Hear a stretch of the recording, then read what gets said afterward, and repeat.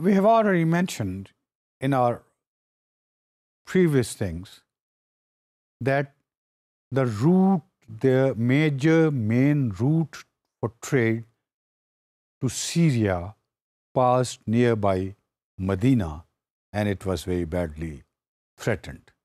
Now, because of the previous two wars, people had also started joining the Muslims.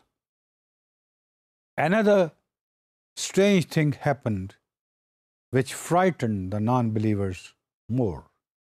And what was that? That was Muslim influence in Najd and Damtul Jundal. Now these two places, they are located on the route that leads towards Iraq.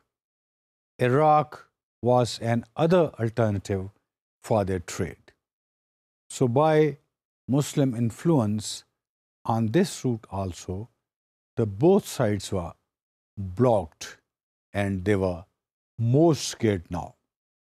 This was a great setback to the Quraysh because they had nothing else virtually to fall back on except the trade. They had no land, they had no crops, they had no other business like this. It was only trade, trade, and trade. And now that both the alternatives were threatened seriously, they also took this threat more seriously.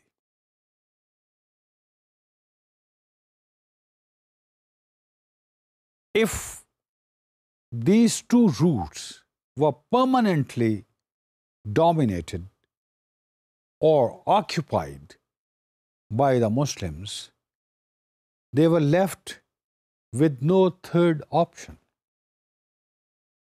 They had no alternative. Had they got any alternative, well, one can say they may not have gone for such like offensive action. But unfortunately, the stuff which they would exchange or sell or purchase was available only to these places, that is Syria and Iraq, and en route there were so many villages, small cities, and suburbs where people would wait for these trade caravans to purchase the things of their own choice. They had many other things in mind, and those cannot be explained in a very short time. Thousands of books have been written on that. The first thing is that they wanted to stop the growing strength, the growing number of Muslims day by day, and it was growing very fastly. And those who would embrace Islam, they would really embrace it from the core of their heart. The second threat, biggest threat, was for them that the area occupied or under the influence of Muslims was also expanding and increasing day by day.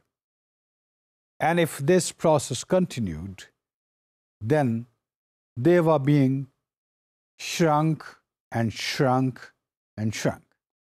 And ultimately, they would be virtually imprisoned in Mecca, where there was nothing for them to fight, to eat, or even to wear or meet the necessities of their daily life.